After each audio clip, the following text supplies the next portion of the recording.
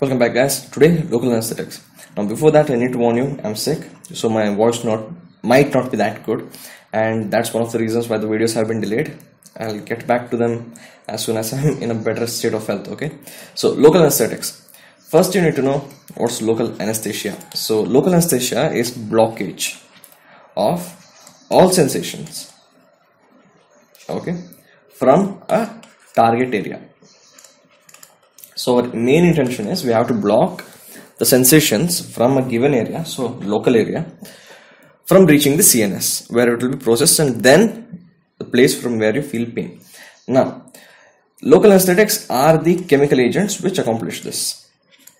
So all sensations, I'm not just talking about pain. When you talk about anesthesia, you're taking into consideration even touch, pressure, temperature, pain.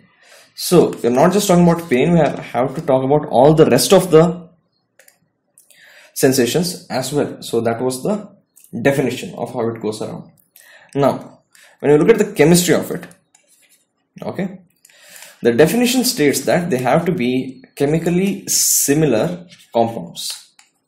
Okay, so they're basically amides or esters of benzene or phenyl. Okay, so these things which you need to know: amides, okay, esters, benzene or phenyl. Now, so depending upon this, we have chemical classification. So when you come to the chemical classification, they'll be divided into amides and esters. Now, the suffix is -ane. Okay, in amides, the main name will be having an I in it. Okay, so for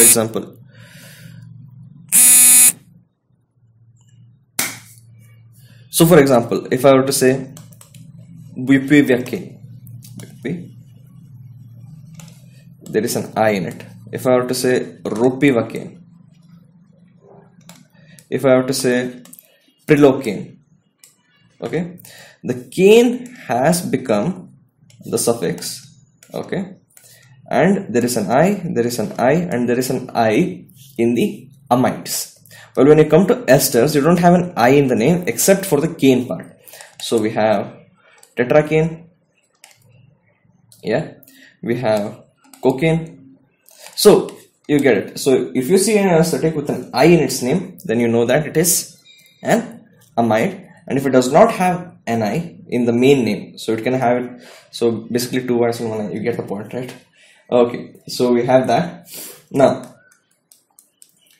chemically again, they are weak bases. Now, why is this important? Since they're weak bases, if you put them in a normal pH, okay, they will be ionized.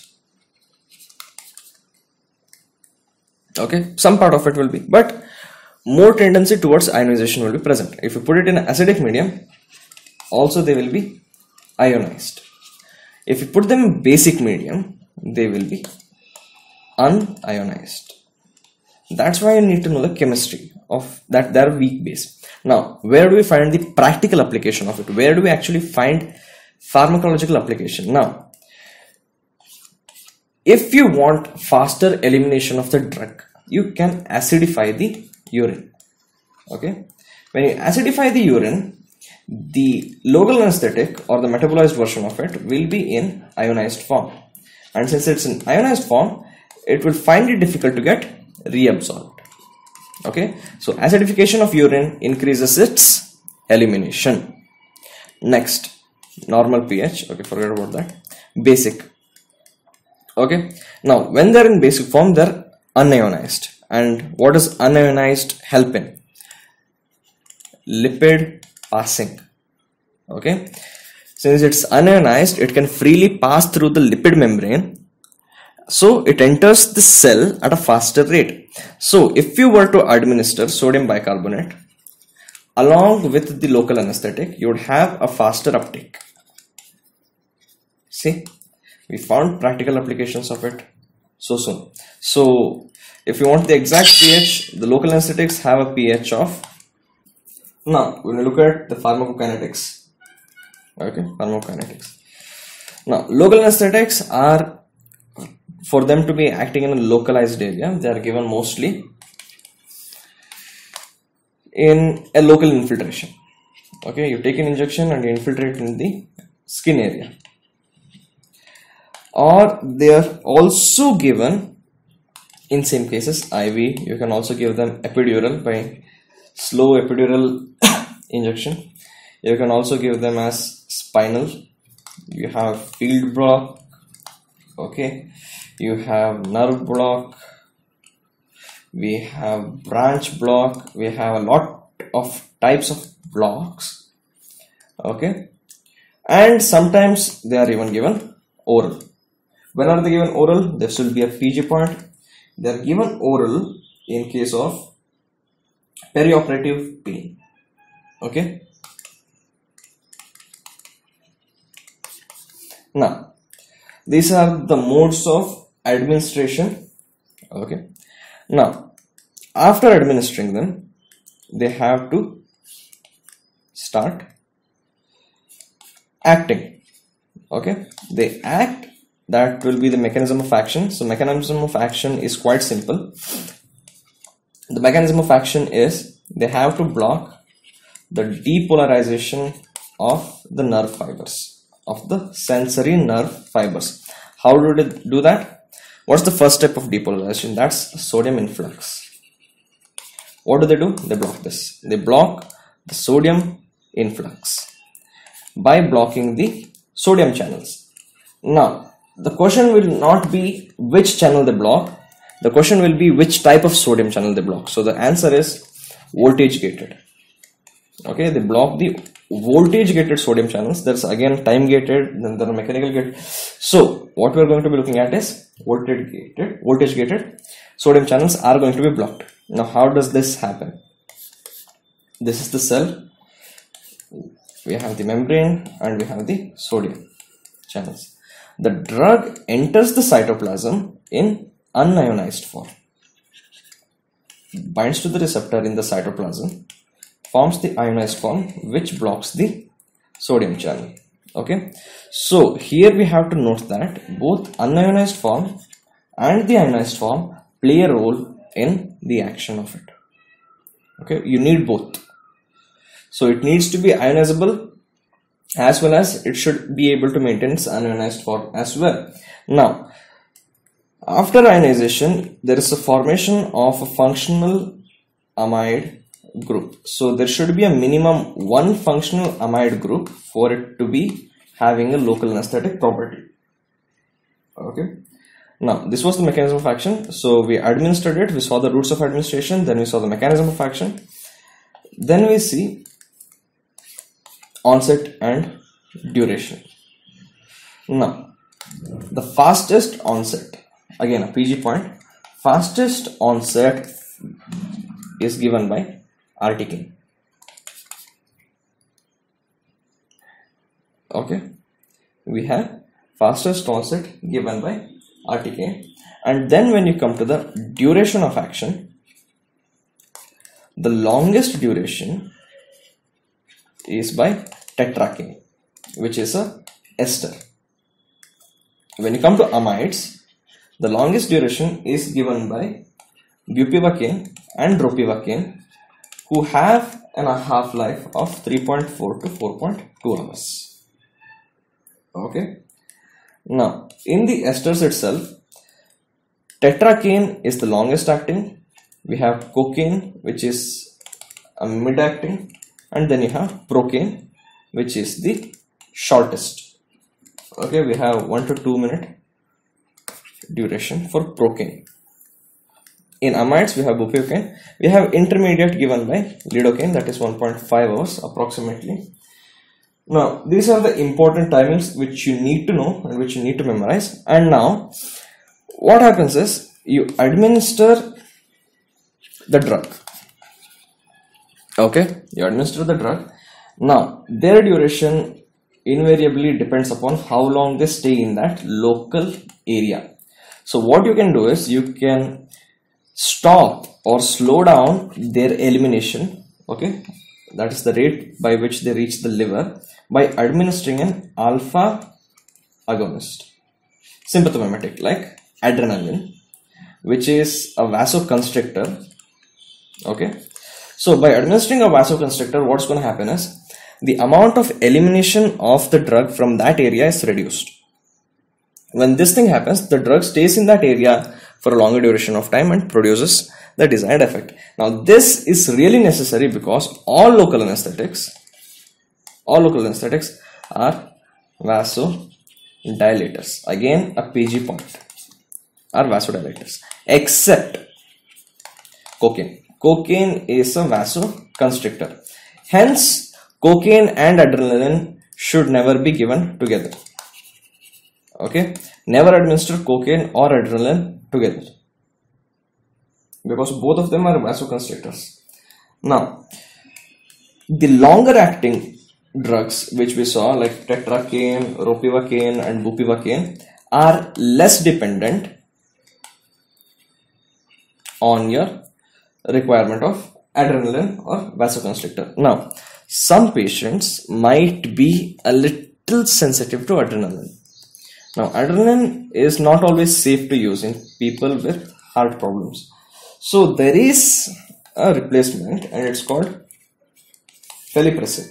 Okay, it's a semi-synthetic preparation, felipressine.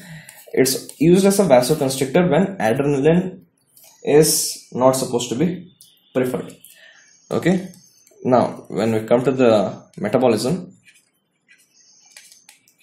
it again depends upon the chemical structure, if they are amides or if they are esters. Now if they are esters, we have something in the blood itself, that is cholinesterases. Okay, cholinesterases, we have pseudocholinesterase, which is the main one. They undergo metabolism in the blood itself, and amides, they reach the liver. Now again, an exception for esters would be cocaine, which is not metabolized by pseudocholinesterase and it goes to liver for its metabolism. PG points, guys, PG points.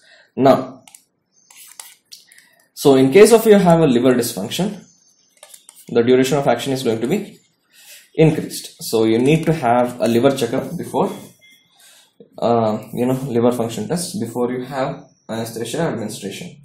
So these were the important points in this thing. Again, elimination, you can increase it by giving acidification of urine by using vitamin C and all those things. Mechanism of actions, we discussed that. Now, mechanism of action, again, as I said, mechanism of action depends upon ionized and non-ionized form, and also depends upon the sodium influx, the amount of sodium influx which you are blocking. Now, anesthesia effect increases with increase in extracellular concentration of potassium ions, and anesthesia effect decreases with increase in extracellular calcium ions. Okay, again, PG points which you need to know. So finally, we'll look at the pharmacological effects. So it's no use studying all the pharmacological drugs if you're not going to look at the pharmacological effects, right? Now, the sensitivity of every nerve fiber towards the local anesthetic depends upon a few factors. So mainly we need to look at the diameter. So if the diameter is small, it will be blocked faster. That's common sense. So if it is myelinated, it will be blocked faster.